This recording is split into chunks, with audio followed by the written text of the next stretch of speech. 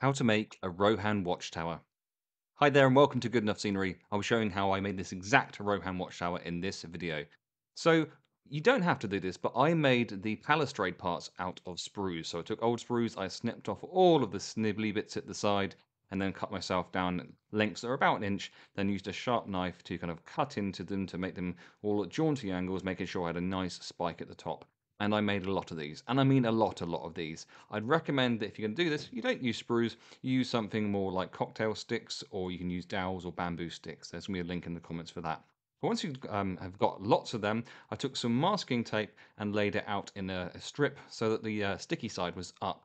I made 3-inch lengths like this, and then I took a 3-inch length of the sprues and then stuck it on top like this.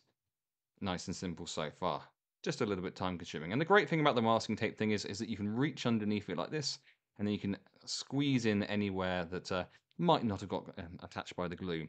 You're also going to need some ones that are about an inch long as well. So 3-inch ones and 2-1-inch ones. And you have to do exactly the same thing with the 1-inch ones. So you can have those sides set up. Next, I took a bit of XPS foam and I made a slightly strange shape.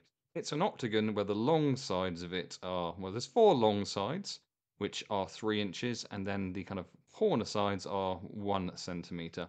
You'll see what I'm talking about in a minute if that's a little bit confusing. But essentially, it's a larger square with the corners just kind of taken to 45 degrees like that. So 3 inches on the long bits and just 1 centimeter, which is just under half an inch on the short bit. Once I'd done that, I needed to make it actually look like a wood. So I took a wire brush and I've scraped it across the surface of this. You'll be seeing this in a number of different places on the video. And I've also got a whole video about how to make XPS foam look like wood. Once I'd got the grain into the wood, I then scored some lines with a pen. You can use a knife. For wood planks, it's better to use a biro. And then I added some sideways marks as well and some vertical ones on the sides so they all started to look a little bit more like it was made out of planks. And that's what it ended up looking like. Next up was the tricky bit. I drew myself a 3.5-inch tall thing, which then went into a curve and then round into that's supposed to be a horse's head. I'm not the best at drawing, but that is what I ended up drawing, and I was relatively happy with it.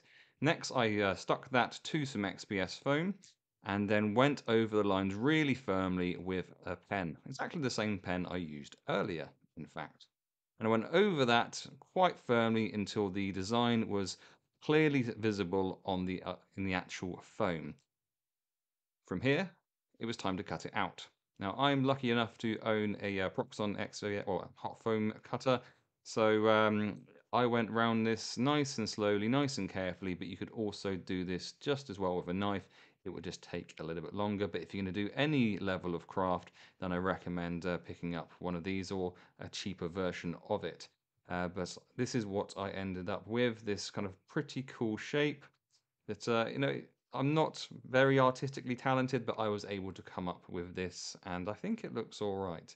And then I did this in 2 centimeter foam, knowing that I had the ability to just cut it in half lengthways so that I had two 1 centimeter ones. And here they are. I might have been making clippity clop noises at that point, but I was pretty happy with how they came out. Next up, it's important to sand these because there's going to be some weird edges on them, and also some of the shiny edges don't take paint so well. And then it was time to brush their hair. I mean, put some wood grain on them, just exactly in the same way, except I didn't, on the horse's head itself, I didn't actually put any wood grain in. What I did do was just kind of roughly draw in some horse-like details, like an eye and a bit of mane and stuff like that. And then I used a sharp knife to kind of cut some of these details out just to give it a little bit more life and a little bit more shape.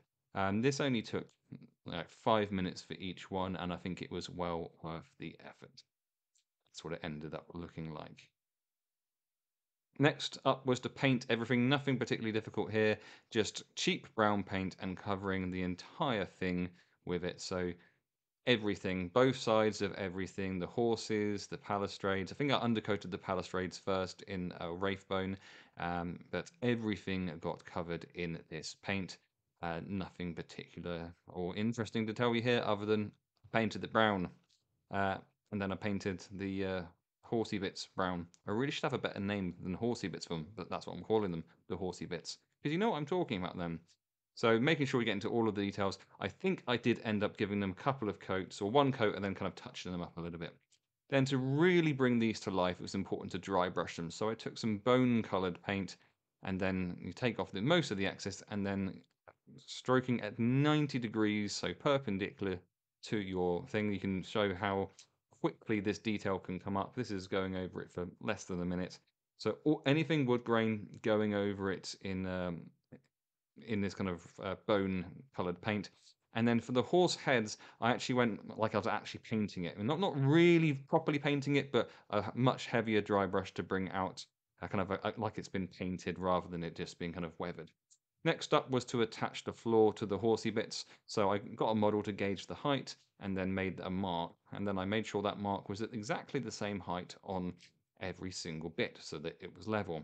I have to apologize for the angle on this because I didn't really do a particularly good job of filming it. But all I've done is add a little bit of super glue to the shorter side, and then I've added that to the horsey bit at the point that it was marked. Then I did the same with the next one. Add a little bit of super glue to the corner and then putting it there. And it literally attaches itself in seconds. And I mean seconds, less than 5 seconds. There you go. As soon as you pick it up, it's attached there. Did a bit better with this one. You can actually see what I'm doing now. A little bit of super glue there, and then sticking on one of the horsey bits, making sure that the horse is curving to the inside. Well, that's how I did mine. You can do yours however you want to. And then I got the fourth one on as well. So as long as you get them all on at the same height, you're doing a good job. Now I wanted to attach the railings. Now you're seeing the third one being attached because I did an even worse job of getting the first and second one in shot. But all I did was put some super glue along the edge and then brought the rail, which was going across, and then making sure that that kind of lined up. You'll notice that I didn't even attempt to try and get the tops and levels. I in fact wanted the spikes to be all at different levels on all of these. And then came to I completely. I mean, I didn't do the best job of filming this. I do apologise, but I completely forgot to point the camera when I was making these bits. But I had one long cross bit like this, and that went diagonally across because at the moment that structure would not be strong. So I put one across like that, and then squeezing at the ends and pushing down slightly, that joined up nicely there. And then I had another two bits which braced between that bit and the other corners, so essentially forming a cross.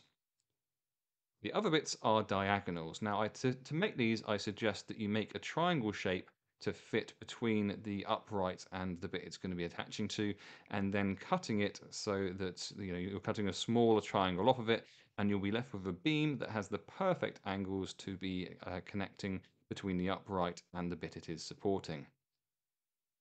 And to attach these, once again, I am just using super glue, and it's really, really quick to go, and that is the whole thing completed.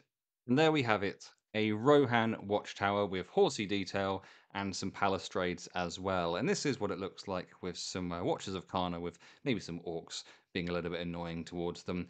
And this is what it looks like as part of the entire Edoras outpost that I have made.